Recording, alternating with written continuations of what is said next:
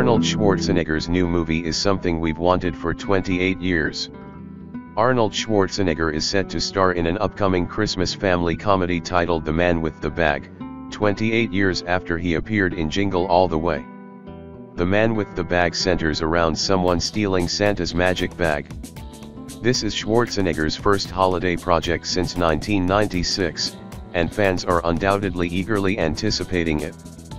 Arnold Schwarzenegger is mostly known for his action movie roles, from his run as the Terminator in the Terminator franchise to playing Trench Mauser in the Expendables series, but Schwarzenegger's next project will finally satisfy those who enjoyed the actor's family comedy from 1996. Schwarzenegger has an impressive filmography full of box office hits and fan-favorite movies.